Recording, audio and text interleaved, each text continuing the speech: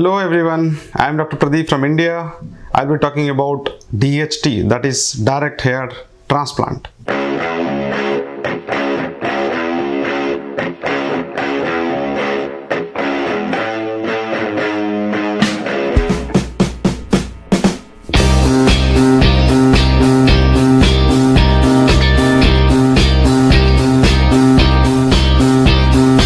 Direct hair transplant is not a new technique altogether.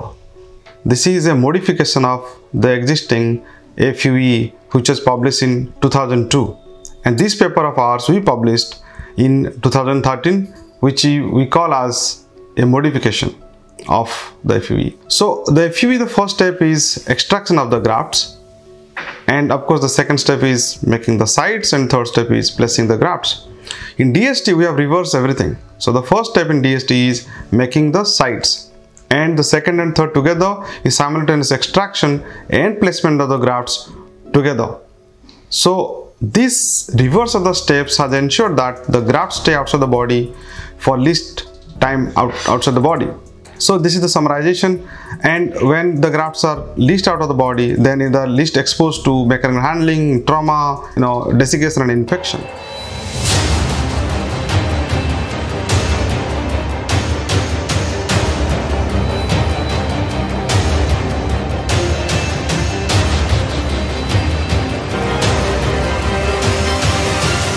So here let us elaborate.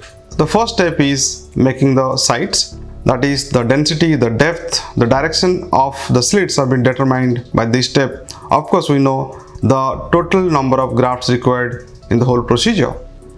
So here I feel like this is the most crucial step, where the surgery is being controlled, the fate of the procedure is controlled by the main doctor. After that, the two steps, that is extraction of the grafts and placement of the grafts, are very important, but the degree of importance of those two steps a little bit lesser than the first step, that is describing the fate of the procedure by making the slits and of course controlling everything.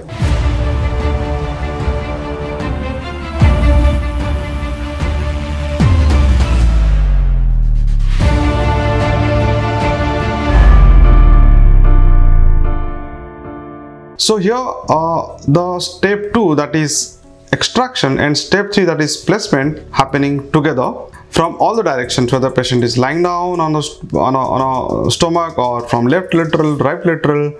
The scoring, extraction and placement we try to do simultaneously. If the patient is not comfortable on the prone position, then we make the patient sit on a stool, and we have designed those kind of ergometry so that we can do from all the angles without compromising the speed. Of course the patient should not be having the discomfort on the left lateral position, and of course all the position as I said. So what we do, we can delegate these steps of placement of the grafts, but the people who place the graft, they don't decide the fate, just go and unload it. And also the extraction step is also sometimes I do of course to other doctors to do that, so that the workload is distributed amongst people, and that is the greatest advantage that I felt after introducing DHT. So the workload is not much upon my body. At the same time I control the whole surgery and supervise each and every step. So the extraction part and unloading is also done, can be done by other people. So here you can see we are using implanters, and these implanters are done little implanters. They have been loaded and they do unloading into the pre-made sites, which has already been made by the primary doctor. And of course here the chances of making a new track or new design is less by the placing team. So here you can see all the things happening together: scoring, extraction, loading in the implanter and unloading, everything happening together. This is the main thing of direct hair transplantation, that is DHT. Our speed is up to like 3000 odd grafts can be extracted and placed within 8 hours, and of course we have worked to this speed over last like 6-7 years. And yes, you can see here all the steps happening together. when you see everything happen in our facility at a time, up to 6 to 8 people are required at a time in the procedure room. This is very, very important to know that multiple people will be requiring.